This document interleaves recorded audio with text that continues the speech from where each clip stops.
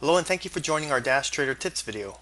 Today's video will be going over our new scanner feature added to your Dash Trader platform. The scanner empowers you with the ability to scan the market for stocks meeting your specific requirements. It's a very helpful tool when sifting through the thousands of stocks listed on the various exchanges. We'll go through a list of the criteria you may customize to find your stocks to watch. Setting up your scanner. To set up your scans, first access the window by going to Tools, then Scanner. When your scan window appears, you'll see the following available options. The drop-down menu here will display your list of predefined scans if you have any. Since we don't have any, I'll start off by showing you how to create a new scan. To do this, hit the Add button and your Scanner Script Builder window will appear. You'll start off by selecting your scanner type. The drop-down menu reveals the different types of scans you can create. We'll go through a list of the different types along with their corresponding filter options. Filter. Using the basic filter, you can choose to narrow your scan with specific ranges on price and volume. You also have the ability to search specific exchanges. To include the criteria you want in your scan, make sure the preceding boxes are checked. For price and volume, you need to fill in your low and high range. For example, I'm going to set up a scan for stocks with a price range from 3 to 100 and with volume of up to 1 million shares. When filtering the exchange, simply select the codes you wish to have included in your scan and hit Add. The drop-down menu shows the following codes. N is for the NYSE, A is for the Amex, Q is for the NASDAQ, capital U is for the NASDAQ over-the-counter bulletin boards, and the small u is for the pink sheets. All of your filter options will have this ability to filter by exchange. Once everything is set, you can give your scan a descriptive name at the top here and select Commit, and it's done. Touching 52-week high or lows.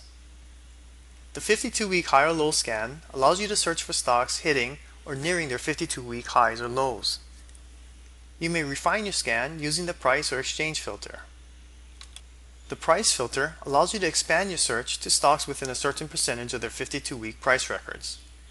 For instance, if we put in 5%, our scan will search for stocks that are within 5% of their 52-week highs or lows. So I'll use 5% as our example, and I'll set the exchange filter to just the NASDAQ. Then I'll give it a descriptive name, and I'll hit Commit. Gap up and down. This filter will allow you to go through the exchanges and search for stocks that are gapping up or down from the previous day's close.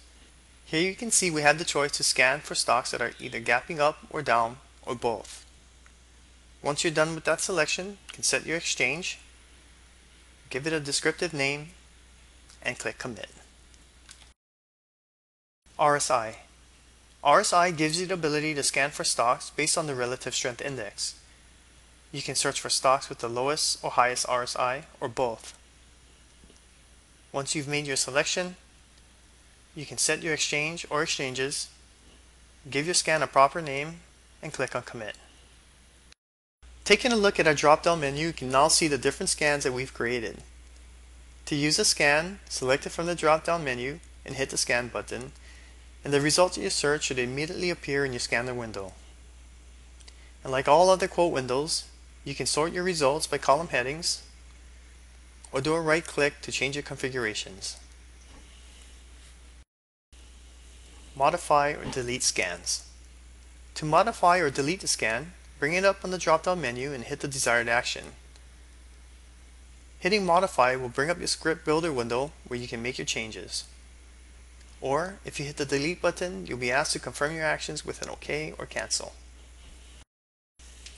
Thank you for joining our Dash Trader Tips video featuring our new scanner. Please join us on our other videos as we go over other key features on your Dash Trader platform. Once again, thank you for joining us.